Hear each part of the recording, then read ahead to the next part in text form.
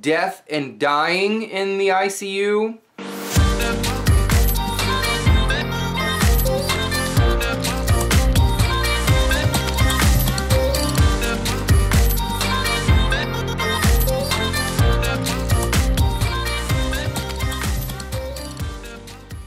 Someone had also termed it as hospice. I thought I would talk a little bit about my experiences with end-of-life care, end-of-life decisions. I thought about three things that every nurse should be prepared to ask their family member and their patient when talking about end-of-life care. And this conversation can happen at any point in your continuum of care. It can happen at admission, can happen at, change in condition, it can happen at, discharge. Ideally, this conversation should happen sooner than later, and this conversation should happen before there is an emergency of some sort or a decline in someone's condition. Because when there's an emergency or there's a decline in someone's condition, many people their decision-making abilities are ruled by their fear and their emotions. Their judgment is not clouded, but definitely influenced by the threat of loss. Three things that I think every bedside nurse should be prepared to talk about and discuss with their family and their patients in regards to end-of-life care.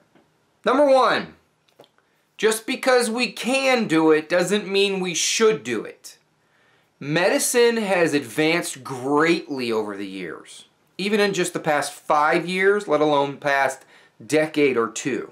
The interventions that are available to you and your family and your patients is limitless at this point. There's so many things that we can do to help treat medical illnesses and diagnoses that it's mind-boggling. But just because that service is available, does that mean you should do it? Will this intervention prolong someone's quality of life, or will it just prolong their existence on this earth?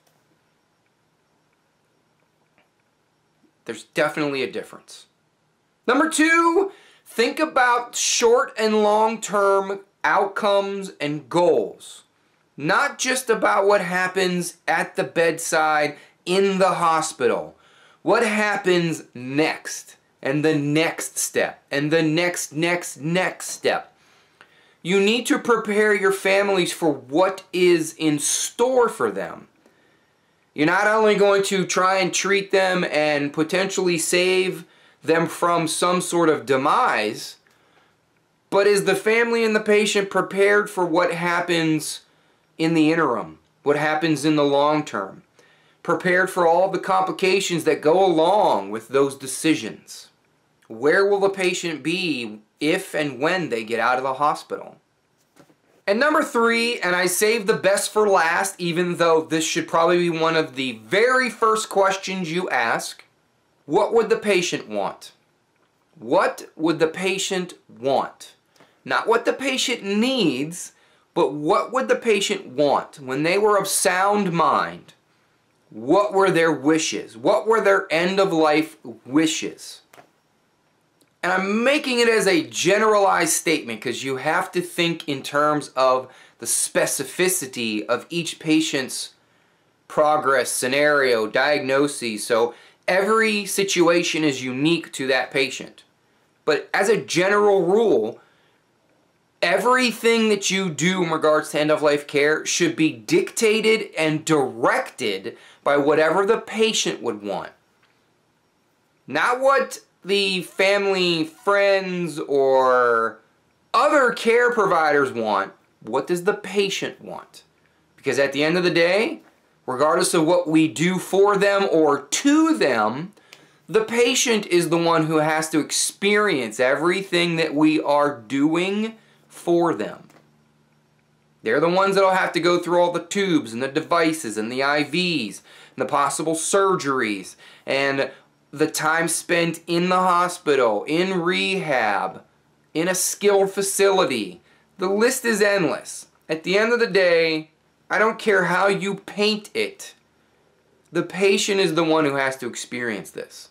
And if the patient is not of sound mind, when this discussion happens, when this topic comes up, then those who know the patient best should be comfortable with explaining what they would want. What was their norm? Where would they want to be? How would they want to be?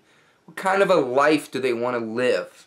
We spend a great deal of time as providers trying to preserve and prolong the amount of life one has instead of securing the quality of life that one wants.